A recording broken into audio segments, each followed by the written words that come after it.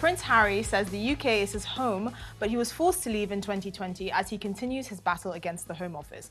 The Duke of Sussex is challenging the decision to downgrade his publicly funded security detail after he quit as a working royal.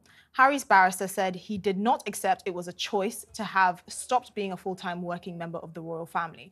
He said the UK was his home and central to the heritage of his children, explaining in a written witness statement, I want them to feel at home as much as where they live at the moment in the US. That cannot happen if it's not possible to keep them safe when they are on UK soil.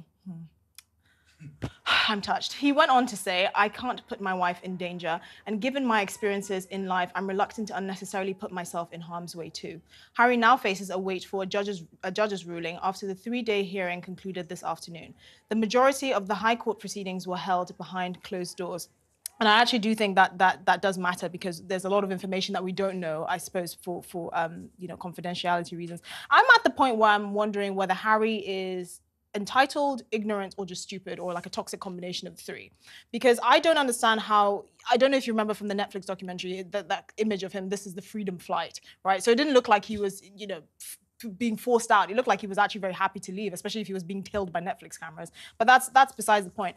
I don't think he actually understood the magnitude of the decision that he was making and how rushing it in the way that he did and being private about it and effectively dismissing his whole household was going to have the kind of repercussions it was going to have over him and his family. At the end of the day, the overarching argument here is we cannot set a precedent where the police are basically security for hire because of your perceived status. There are very many famous people in this country that receive threats and face threats on a daily basis that do have private security details that are also assisted by the police when it is necessary. And unfortunately, if you are not a working royal, that is how your status is downgraded to. You cannot keep arguing that you somehow have a special place in the sky because you want you and your blushing bride Meghan and your 2 kids to come to this country.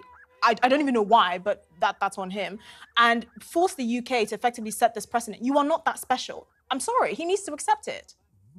In his exit statement in January 2020, he just says it's not a choice. It was not a choice. He was forced to leave the UK. Well, he had 3 choices, actually. In his exit statement, he said, we have chosen to make a transition. Yeah. Talking about going to, leaving and moving to America. Well, he said he was given the option. There, then, isn't it? He said he was given the option to either continue, him and Meghan, as the Duke and Duchess of Sussex with their royal duties, to leave entirely, and then the third option, which they pitched to the Queen and Charles and William, saying they'll have a half-in, half-out approach where they can travel to Canada when they want and then choose special tours to do like they chose with South Africa and all of that. And the Queen said, actually, that doesn't work. Now, I don't know whether the Queen said there was no chance of them working out that fine detail. I think it was a bit disrespectful because, the likes of the Queen and King Charles and the rest of the family have dedicated their lives to service, and if they didn't want to do that, it would be a very very precarious kind of situation to figure out for them. But at the end of the day, they were given a choice. You could stay in your role or leave. If the King stepped down tomorrow and said, I've loved this gig, I love the crown, it's been fantastic. You've been great. You've been a great crown. However, I'm done with this royal thing. I don't want to do it anymore. So I'm not just going to retire. I'm going to stop being royal. Do you think he should have security? Yes. I think he'll have the same security. Of course he should. We have this quirk called the royal family. It's a bit weird. I can't defend it. I wouldn't vote for it in a million years, but it's there. But what about the Beckhams? I said the other day. What about the? They're just as famous as the King, arguably. No, Prince Harry. Prince Harry. I said it the other day. Prince Harry will always be the King's son. Prince Harry will always be the former Prince Harry. He will always be the son of Diana. You can't change that as an irredeemable reality. Give him a semblance of security. He does have a semblance of security. When it is necessary, the police do step in. But he would, as it turns up now, he would turn up at Heathrow Airport and get in an Uber. That doesn't. To me, is all shades of wrong. He would use his millions of Netflix money to hire a private security team that will be assisted by the police, like all the other celebrities have. I think there is. It's incumbent on the government to provide something for somebody who is, and of course, the more we talk about it, the more we talk about it. You were telling the taxpayer to pay for that.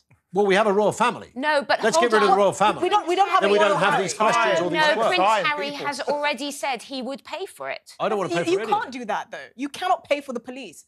That's not how this works. The police are not thugs for hire. What's your perspective? My perspective on it is this: I completely take. You agree with me? I take what Collins is. I say what Collins is saying, and I understand it.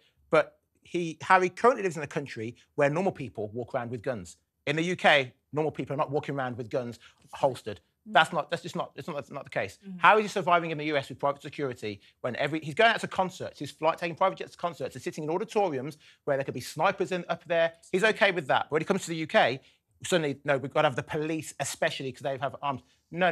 Esther is correct. We can't have the precedent set for him now because, as I say, when Mark Zuckerberg comes down, when Bill Gates comes here, he's not got armed police guards walking around with him. And he has anyone who's associated with the World Economic Forum, all these conspiracy theorists who think that these people control the world.